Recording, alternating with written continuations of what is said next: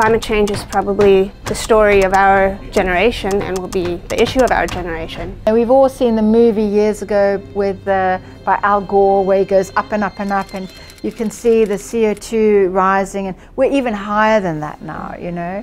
And that movie was 9 years ago, and you know, he was talking about a warming planet. We are long gone from that. We are, you know, we're so much further into this sort of fire pot. And 2019 for sure will be the hottest year until 2020. We are approaching the end of the age of people on this planet and living as we know it within our lifetime. I'm not a fatalist. I don't think that we are doomed unless you believe in something else in the sky. We still have a chance, absolutely. There's no doubt about that. We just need to try, and we just need to get everybody on board. That's the problem. If we can adapt our behavior and become more green conscious, we can still limit the impact that we are having on the planet. We're going to make an impact, but I wonder if we haven't gone too far. The cost of the human on the planet is too high. Our whole philosophical outlook on life is 100% based on us and our survival, not us in the environment. We live luxurious lives. We compared to the rest of nature, and there is your incredible distinction between the rich and the poor. That's the socio-economic problems. But as a species, we live a luxurious life, but we cannot stop what's happening. We are just one species, and we might be the next extinction, but it's okay. The Earth will keep on living for hundreds of millions of years.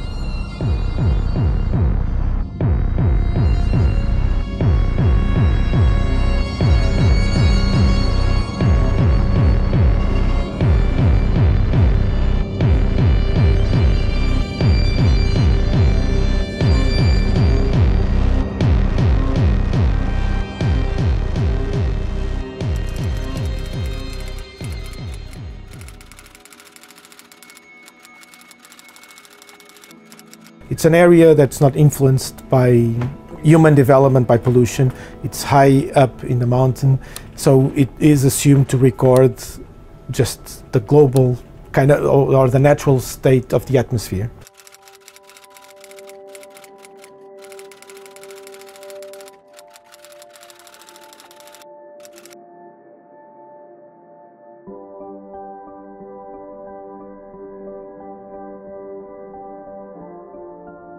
So you have this pre-industrial revolution level, and then you have this very clear curve of increasing carbon dioxide on the atmosphere.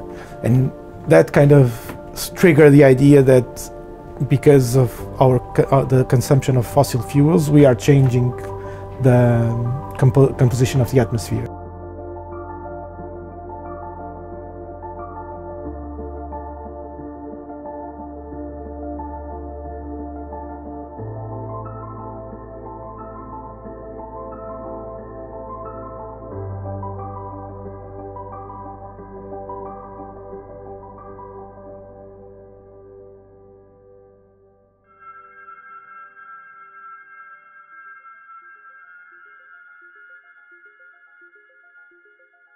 We have all this excess carbon, so what we're starting to see is that the oceans are responding by taking up a lot of this carbon. Whether that is ongoing and will create a balance, I'm not sure. So that's one big investigation. Another one is, I think, how important it is to look at a global picture. A lot of change in the current understanding of climate, of how the climate works and how we can understand climate change started in the 70s, when we started to put satellites around the Earth, and we actually started to have a fully global picture of how things are changing. So I think a big discovery for us lately has been the marriage between in situ operations, so going to sea, getting data, putting in the hard effort of just getting oceanographic data with this global view. We can actually go forward or back in time with satellites. Since just before the Industrial Revolution, our planet has warmed already by 1 degree. and the ocean has absorbed most of the heat from the atmosphere. At the same time, as the ocean warms, it changes the environment that all the different species in the ocean live in. And so those species either have to adapt or they die off. With global warming, the temperatures goes up too much or down too much in other areas of the world. And fish, and specifically waterborne organisms, most of them has a very small survival, when you say window. They can only survive higher than a certain temperature and lower than another temperature, and that's only a degree or two. So we're following specific species or a specific population and see how changes even in 0.5 degrees of temperature will affect their distribution. We're in the middle of the fire. I mean, climate change is here to stay. The effects are devastating. Storms in some areas are becoming more intense. For example, on the Indian Ocean, recent research by people at WITS has shown that there are an emergence of very high energy tropical cyclones that in the recent past that didn't really exist on the Indian or haven't been recorded in the past decades, and now suddenly they're starting to appear, like Cyclone Kenneth and Cyclone Idai, which were very intense events.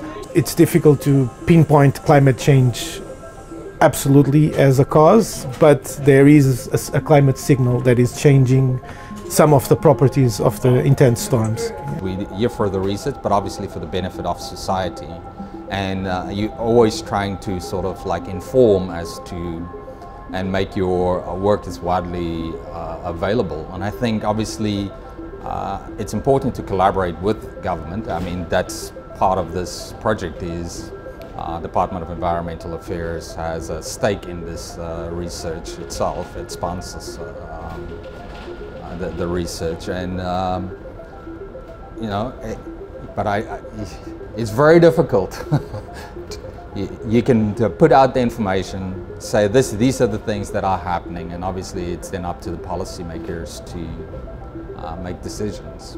Yeah, I think the focus must be more on the politicians right now to get them to understand how it's really important. Because as scientists, we can publish papers and say what's happening, but the real people who can actually make the change are the politicians. We've got to get their attention and that they understand that we have to put systems in place to try and slow down. So, you know, we've got the Paris Agreement, we've got all these large policy documents that are guiding, you know, your big stakeholders, your presidents, your prime ministers, to try and guide environmental policy.